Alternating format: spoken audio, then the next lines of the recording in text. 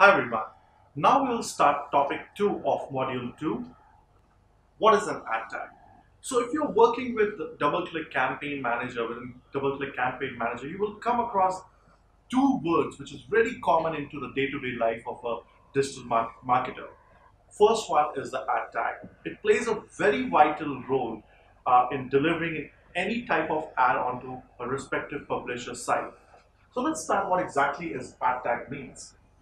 AdTag is a small piece of HTML code, you can say, that gets embedded onto the publisher's site.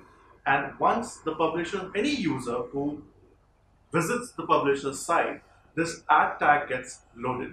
And once this ad tag gets loaded, it makes a call to its respective ad server.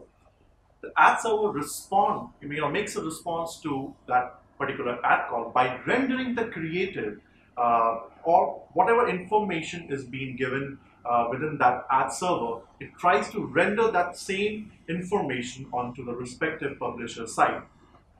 In the very second topic of module 1, I've explained that how an ad server works. And over here, eventually, I have again repeating that how exactly the ad server works.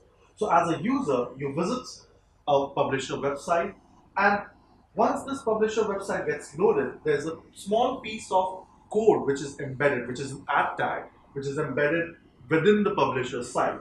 So once a user loads the website, even it loads the ad tag. The ad tag fires. That's the technical word. The ad tag fires. The moment the ad tag fires, it makes a call to either the publisher ad server or the respective ad server.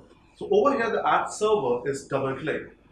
So within DoubleClick, you have structured your campaign. You have defined everything, that what type of placement it is, what type of size of creative it is, what type of creative that what you would be using, what is the targeting option is set over there. So what information is stored on the database. The ad server makes a response to that ad call and render the respective creative onto that ad slot where your ad tag code is embedded. And over here, I have given a small snippet of how the ad tag code looks like. It's just a small piece of code. If you can see, it's a very small piece of code which is used and implemented onto publishers' website that helps in rendering the creative or the ad onto respective publishers' website. Now, if you talk about the ad tag, it plays a very important role in rendering your campaign or your ads. So whatever settings that you make in Campaign Manager, in DoubleClick Campaign Manager, small piece of code gets extracted once you have set the campaign.